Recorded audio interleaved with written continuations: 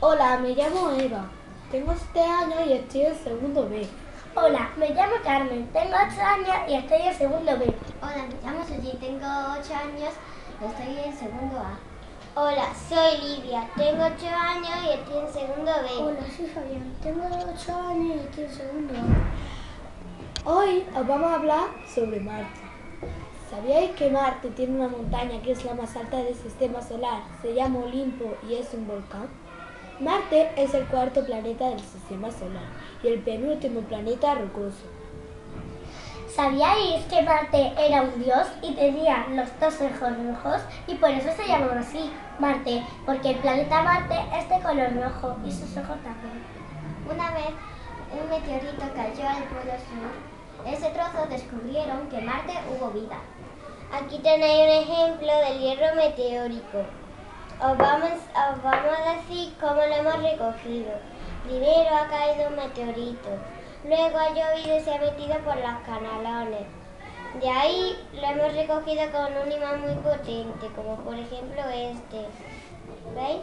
Ahora quiero que me contestéis a esta pregunta. ¿Vosotros creéis que estos 2 imanes son demasiado potentes para coger este hierro?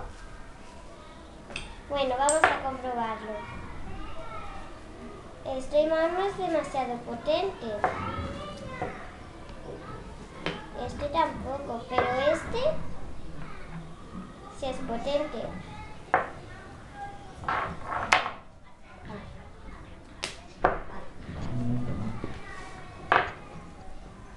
¿Veis?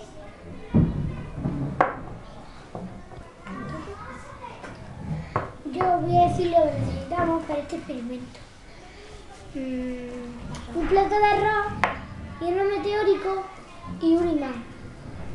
Yo voy a echar un poquito de hierro meteórico. ¿Lo cogéis?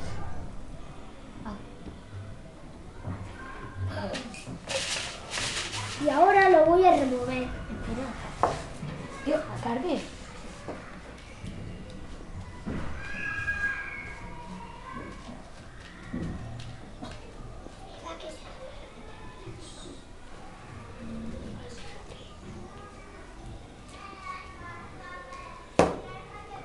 Mi amiga Eva va a hacer una demostración de experimento.